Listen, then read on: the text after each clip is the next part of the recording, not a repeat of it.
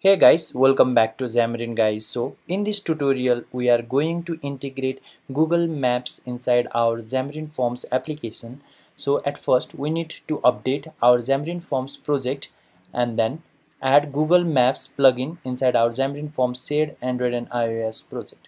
So this will be a part series where the first part is going to be adding Google Maps and the second part will be like we are going to integrate Uber clone type of app inside our Xamarin Forms application. So let's get started with the coding from where we'll get our sample resources from. So let's add a platform specific implementation for Android, that is inside our main activity. We need to copy this line of code and then inside main activity of Android save it below the Xamarin Forms init method. So saved instance state is going to be called for platform specific implementation. Then let's go to the Android manifest, as we are going to configure for Android specific only, right? So let's go to the source code editor. Inside application tag we are going to paste this line of code. I'll give that code inside my video description below. You can just copy and paste it over there. Then inside our Android manifest, enable access find location, then excel the course location, mock location, and then we don't need anything. The internet, we need to enable it as we are going to use internet service. Then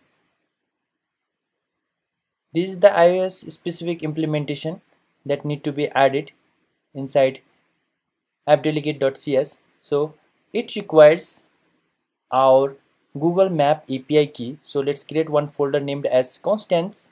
Then I'm going to add a class named as app constants. I'm going to paste this constant string which gets called inside our appdelegate.cs.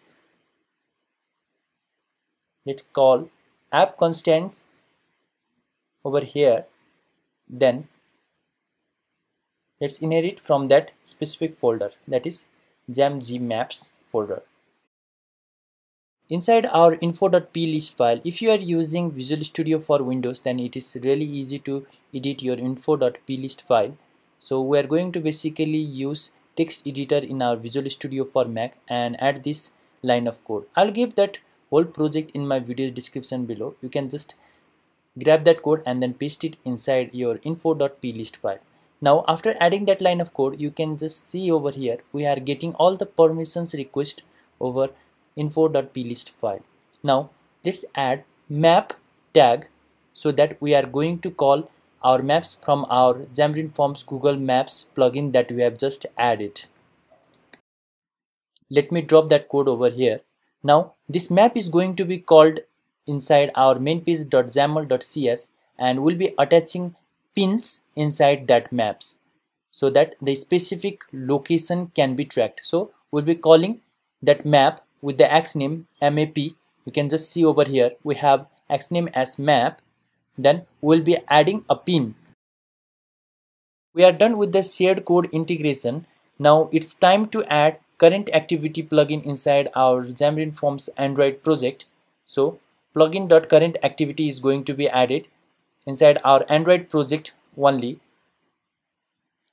Then let's add some platform specific implementation that need to be done in order to add that plugin.current activity. So saved instance state that we have done previously will be added. Then we'll be adding one class named as main application.cs class. Then we'll be adding this line of code inside our main application.cs class file.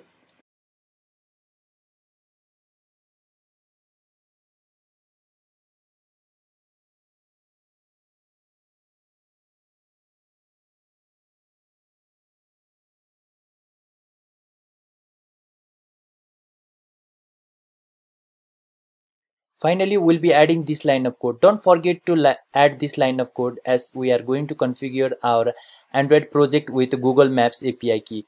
Now we are done with all the platform specific implementation.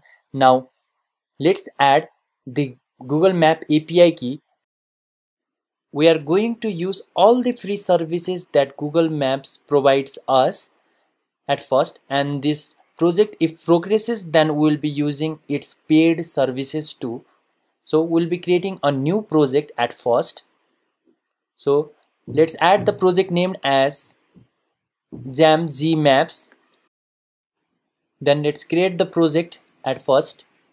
Now we are going to enable API and services. So we'll be adding Maps SDK for Android, and similarly for iOS too. Let's go back